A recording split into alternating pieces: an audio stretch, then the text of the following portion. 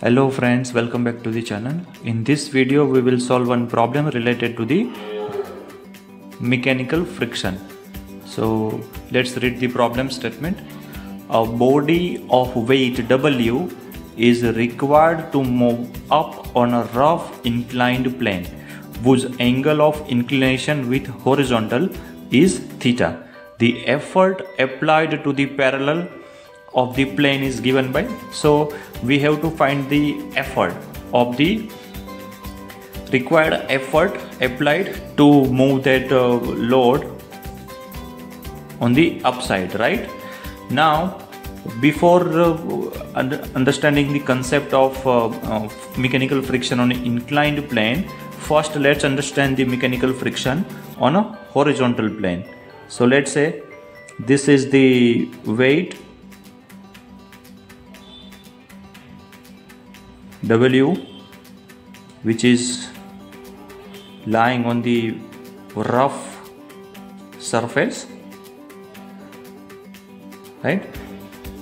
So in steady state condition, when no load is applied, the gravitational force W is applied on the ground, and the reaction force which is applied by the ground is equivalent to normal reaction force Rn, which is equivalent to the weight of the body, right? Now whenever we try to move this body, if this ground surface is smooth, then no frictional force will generated over here. But if the ground surface is rough, in that case a frictional force produces over here which will resist the movement of the body, and which is equivalent to mu times Rn, where mu is nothing but coefficient of friction. Mu is nothing but coefficient of friction, right? So this is the case on the straight horizontal plane, right? Now same things will be happen when the plane is inclined. So if we want to find out the applied effort in this case, then it would be P is equals to, let's resolve the force on horizontal direction. So P is equivalent to mu times Rn, where mu is the coefficient of friction and Rn is the normal reaction. Mu is coefficient of friction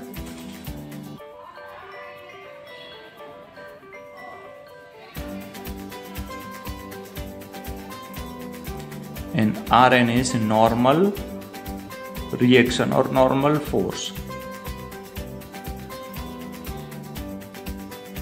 Now same thing would happen when the load is moved on an inclined rough plane. So this is the situation over here.